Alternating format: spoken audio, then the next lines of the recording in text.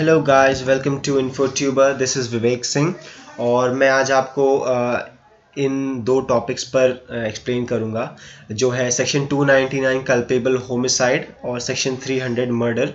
ये Indian penal code में आप इन्हें जाकर पढ़ सकते हैं। इन दोनों के बीच का डिफरेंस मैं आज आपको समझाऊंगा।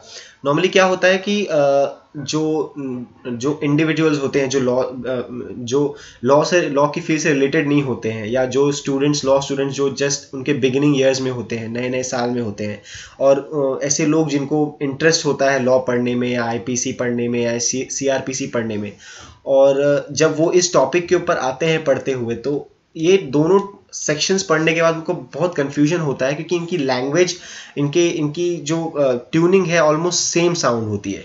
इनमें बहुत कम डिफरेंस समझ में आता है। तो जो फर्स्ट टाइम पढ़ता है उसे एटलीस्ट 5-6 बार पढ़ना पड़ता है कि समझने के लिए कि डिफरेंस क्या है, और उसके बाद भी उसे नॉर्मली जल्दी समझ नहीं आता है।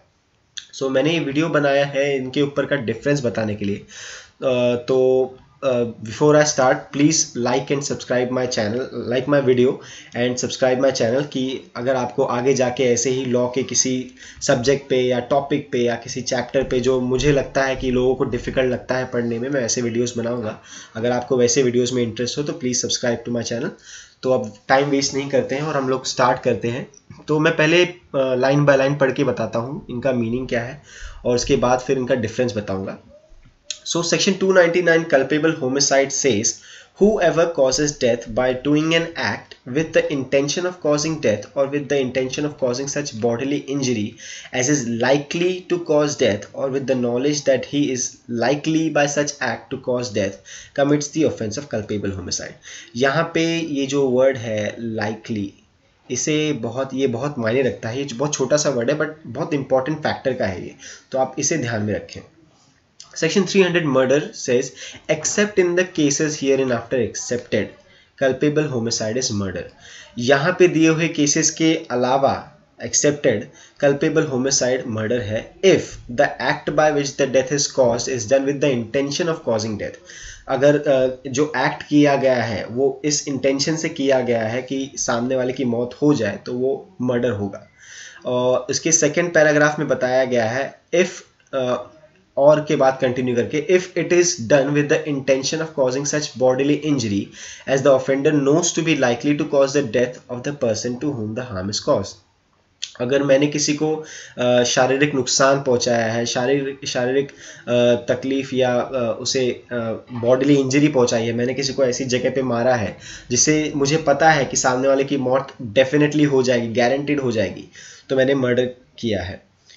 और ये कंटिन्यू होता है, और थर्ड पैराग्राफ में लिखा है if it is done with the intention of causing bodily injury to any person and the bodily injury intended to be inflicted is sufficient in the ordinary course of nature to cause death. अगर मैंने किसी को शारीरिक नुकसान दिया है मार कर, या उसे ऐसी बॉडीली इंजरी दी है जो मुझे पता है अगर मैं उसे उस तरीके से या उस जगह पर मारूंगा तो वो नॉर्मली एक नॉर्मल कोर्स ऑफ नेचर में काफ़ी होगी उसकी मौत करने के लिए, उसकी हत्या करने के लिए ऐसी इंजरी काफ़ी होगी, ऐसा बॉडीली इंजरी काफ़ी होगा, मुझे वो उस चीज़ की गारंटीड नॉलेज है, तो मैंने मर्डर किया है। Fourthly, if the person committing the act knows that it is so imminently dangerous that it must in all probability cause death or such bodily injury as is likely to cause death and commit such act without any excuse for incurring the risk of causing death or such injury as aforesaid। अब fourth paragraph में क्या कहा गया है कि अगर मैंने एक ऐसा एक्ट किया है, एक ऐसे तरीके से सामने वाले को मारा है जो इतना ज़्यादा डेंजरस है कि हर हालात में किसी भी तरीके से वो सामने वाले की मौत कर सकता है, सामने वाले के मरने का रीज़न बन सकता है, या ऐसी बॉडीली इंजरी दी है जो हर हालात में बिना किसी रिस्क के इवैल्यूएशन के, मैंने बिना किसी रिस्क के सोचे समझे मैंने सामने वाले को ऐसी बॉडीली इंजरी दे दी कि वो उसकी मौत का कारण बन जाए, तो मैंने मर्डर किया है। जैसे सपोज मैंने अगर मैं किसी एक इंसान को किसी रूम में बंद करके हर तरफ से वो रूम पैक करके और उसमें आग लगा देता हूँ, लकड़ी का रूम हो, ये जस्ट एग्जांपल, एक छोटा सा नॉनसेंस एग्जांपल है, but it is just for understanding.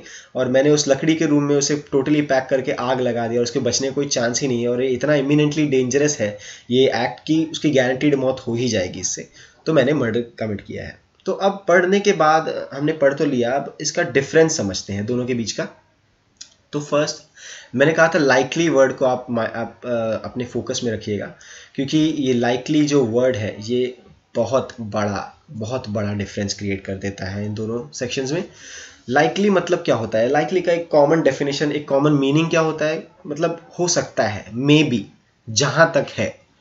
तो यहाँ पे इस सेक्शन में लाइकली आने के बाद इस सेक्शन को ऐसा शेप देता है कि जब भी अगर कोई किसी का मर्डर करता है या कोई किसी को ऐसी शारीरिक नुकसान, ऐसा बॉडीली इंजरी देता है जो सामने वाला जानता है कि अगर मैं इस इंसान को इस तरीके से मारूंगा या इस जगह पे मारूंगा, तो जहां तक है, हो सकता है, प्रोबेबली, ऑलमोस्ट या मोस्ट लाइकली सामने वाले की मौत इससे हो जाए, तो उसने कल्पेबल होमिसाइड कमिट किया है, मर्डर नहीं।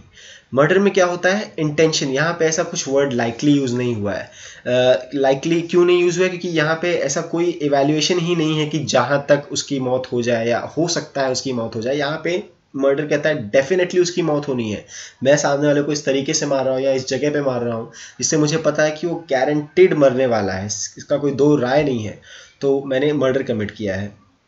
ये सारे पैराग्राफ्स को अगर कंपाइल करके मैं बोलूँ, तो अगर मैं सामने वाले को किसी ऐसी जगह पे मारता हूँ या ऐसी कोई इंजरी देता हूँ या ऐसी कोई इंजरी, बॉडीली इंजरी देता हूँ जिससे उसकी मौत डेफिनेटली हो जाएगी, या जिससे कोई ऐसा शारीरिक घाव देता हूँ जिससे डेफिनेटली पता है कि ये हर हालात में ये जो इंजरी है ये काफ़ी होगी उसकी मौत के लिए, या इस तरीके से मारता हूँ जो इतना ज़्यादा डेंजरस है कि मुझे पता है कि इसकी मौत हो जानी है इससे किसी भी हालात में, या मैंने गारंटीड मौत हो जानी है, तो मैंने मर्डर कमिट किया है।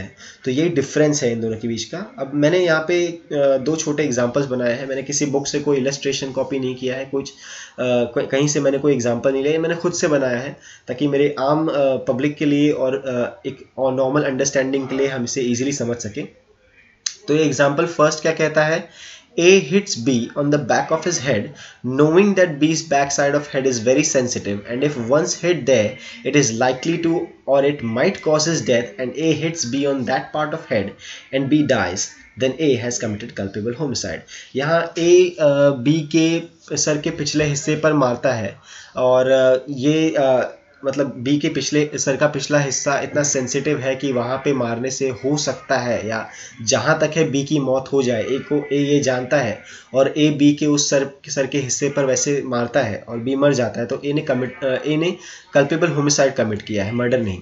तो इसको अगर मैं इजी टर्म्स में समझाऊँ तो एक स्टोरी एग्जांपल समझ लीजिए। जैसे ए और बी दोस्त थे, ए को कहीं से कहीं पता चला कि बी का सर का पिछला हिस्सा बहुत कमज़ोर है, सेंसिटिव है, वहाँ पे मारेंगे तो कुछ बुरा हो सकता है, कोमा में जा सकता है, मर सकता है, मेमोरी लॉस हो सकती है, फिट आ सकता है, लाइफ टाइम कुछ प्रॉब्लम हो सकती है।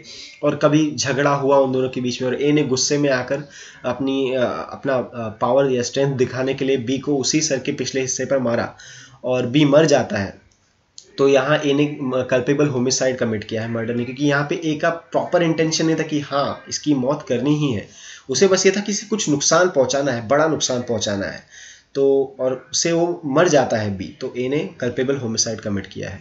Second example says A hits be on the back of his head knowing that बीज back side of head is very sensitive and if once hit there it will surely cause his death and A hits be on that exact part of the head intentionally and B dies, then A has committed murder. अब यहाँ पे पूरी story same थी, पूरा scenario same है, बस यहाँ पे क्या हुआ है कि ए ने बी के सर के पिछले हिस्से पर ये जानते हुए मारा है कि यहाँ पे मारूंगा तो उसकी गारंटीड मौत हो जाएगी। बी हर हालात में, किसी भी हालात में, बिना किसी दो राय, हर तरीके से, हर गारंटी से मर जाएगा। और इसी नॉलेज और इसी इंटेंशन और इसी ऑब्जेक्टिव से ए ने बी के सर के पिछले हिस्से पर मारा और बी मर जाता है, तो ए ने मर्डर कमिट किया, क्योंकि यहाँ पे कोई शक नहीं था कि हो सकता है या जहाँ तक है वो शायद मर जाए। नहीं, यहाँ पे ए जानता था मैं इसको यहाँ पे मारूंगा, इस तरीके से मारूंगा तो ये मर जाएगा, और इसलिए ए ने मारा तो बी मर जाता है और उससे ए ने मर्डर कमिट किया है। आई होप आपको ये एग्जाम्पल समझ में आया हो। आपको इस टॉपिक से रिलेटेड कोई डाउट हो या कोई अगली कोई टॉपिक की रिक्वेस्ट हो तो प्लीज़ आप कमेंट्स में विदाउट एनी हेसिटेशन डाल सकते हैं। मैं वापस से इसके ऊपर वीडियो बना दूंगा, मुझे कोई प्रॉब्लम नहीं है। बस यहाँ पे the point being here is कि आप समझ जाएं कि जो मेरी इस वीडियो को देख रहे हैं वो इन दोनों के सेक्शंस के बीच का डिफरेंस समझ जाए, वही मेरा ऑब्जेक्टिव है। तो आगे भी चल के मैं ऐसे लॉ के टफ सब्जेक्ट्स पे या टफ चैप्टर्स पे या टफ कोई सब्जेक्ट सॉरी टॉपिक्स पे मैं ऐसे वीडियोस बनाते रहूँगा ताकि लोगों की कन्फ्यूजन दूर होती रहे लॉ को लेके। तो please guys stay tuned and please like this video if you actually liked it, and subscribe to my channel to stay notified on my new videos, and thank you for watching, and take care. Goodbye. This is InfoTube Vivek Singh.